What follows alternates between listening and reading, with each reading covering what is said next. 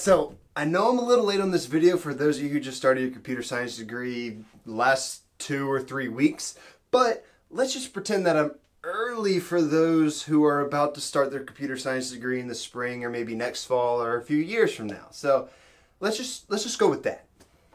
And my set, if you will, is looking a little different than it normally does. That is because I took everything from right here and moved it downstairs. One, because I was a little bored and kind of wanted to, but two, because supposedly we, in my area in Southern Virginia Beach, had a mandatory evacuation for Hurricane Florence. Now, today is Saturday, I believe, when the hurricane is still causing uproar within the Carolinas. Prayers go out to all of y'all. But for us, it diverted south and missed us almost completely. We just had a few little lightning or tornadic lightning storms, if that's even a real term. I don't know, but we don't normally get tornadoes here on the coast of the United States, the East Coast that is. So what I'm going to do is just stand. All right, and that's like so. Make sure I'm in focus and coffee. And now we're ready to go. So I don't want this video to be about me preparing you for a computer science degree. I'm teaching you how to prepare yourself for a computer science degree. So we're going to talk about a few broad topics that I know you'll be able to fit into your life in order to help prepare you for that computer science degree. So let's get started.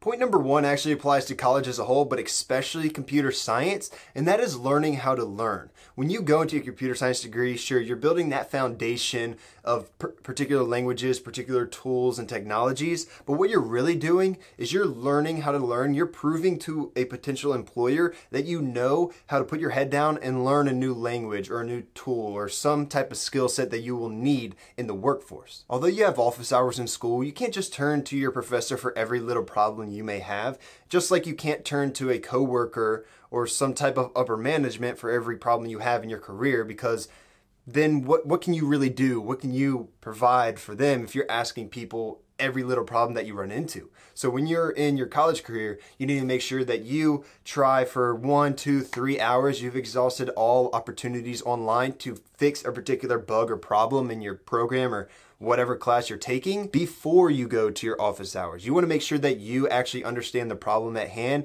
and you just simply can't figure out the solution. And now you're trying to learn that solution from your professor. So now that you have the mindset of learning how to learn, my best point I can give you for preparing you for your computer science degree is actually taking a look into your computer science degree. So I'm sure you have some type of college or a list of colleges that you would like to go to, realistically like to go to. So what you want to do is go on their website, go to their CS program, and look at their CS courses and mandatory courses for your computer science degree at that school. So they'll have a list of math courses that you need to take, a list of labs that you can take, and then a list of computer science courses and so on and so forth. You want to take a look at those courses, specifically the computer science courses, and study up on those before you ever take those. As a matter of fact, I want to give you a better look, a more specific look into what I'm talking about here. So allow me to set up my laptop, screen record this, so you can actually see what I want you to do.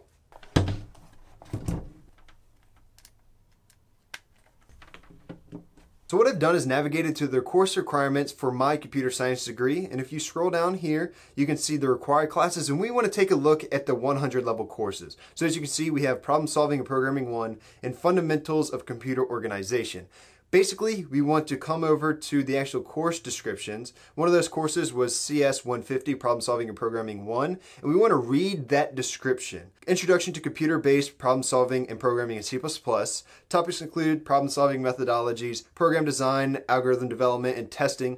C++ language concepts include variables, yada, yada, yada. So basically, we're getting into the basics of C++ in this course, and that's what we want to study up on before we get into computer science degree. So that makes sense, right? Basically, you want to look at the courses you're going to be taking in school, read the descriptions for those courses for your first and or second semester, and then prepare yourself basically what that description lays out. You can actually find some of those courses online because a lot of that information is displayed online publicly. You just can't access particular tests or quizzes, and obviously you won't make a grade on it for studying it on your own. So that's what I mean by get a head start on your classes. This is essentially the same ideology of actually doing well in your classes. I actually go over it more so in my Conquering Math as a computer science student that I'll link up right there. Basically, you have a class that your teacher lets you know, all right, we're going to be going over chapter 2.3 and 2.4 next class. So what you want to do as a good student, you want to open up your book, read over 2.3 and 2.4, maybe try some of those problems that are listed at the end of that chapter, and you may get them wrong. That's normal, but what will happen is when you go into that class, when they discuss chapters 2.3 and 2.4, your teacher will start talking about particular problems that you faced, and you're going to have those aha moments in class. So that's basically what this is, but starting even earlier to actually prepare you for your whole entire degree on a course-by-course basis instead of going one class at a time like that example just laid out. All right, so this next point may leave you scratching your head, but I want you to bear with me and hear me out, okay? Computer science isn't about programming. What it's really about is how to solve problems using the basic algorithmic tools of recursion, of dynamic programming, the use of data structures like stacks, queues, trees, so on and so forth. So the sooner you realize that basically anybody can program, but not everybody can solve problems with their programming language, the better off you'll be. And don't get me wrong, programming itself is a skill, but if you can't actually use that skill to solve any problems, then what good are you? You're not really worth your salt at that point. So what you need to make sure you're able to do is solve these problems theoretically, so then you can practically solve the problems with whatever language or tool that your company uses. And all this really brings me back to my first point, and that is having that learning mindset of learning how to learn, because you will always build and have that foundation of problem solving. But if you aren't able to learn a particular language faster and better than the next guy, then you just may be out of a job. So know that learning how to learn new programming languages and tools or whatnot is a huge skill set, but also understanding that computer science isn't just programming. That's what you need to wrap your head around. For those of you who want to learn more and still have more questions, there are a few things you can do. One would be subscribe to the channel because I'll be making more computer science topic videos just like this one and plenty of others on my channel. I actually leave a link to my computer science topic playlist in the description below, followed by a few resources that I think will help you out. I'll list a few free resources. I'll list a few maybe better paid resources, maybe some books or some online courses. Those will be linked down below as well. And if there's anything specific that you think I can answer, leave that as a comment down in the comment section below. And I read every single comment. So if you have a good question, I'll definitely get back to you. If you have a really good question, I may make a whole entire video out of it. So don't be shy, leave that down there. Like this video if you made it this far in the video. Till next time guys, have a good one. Peace.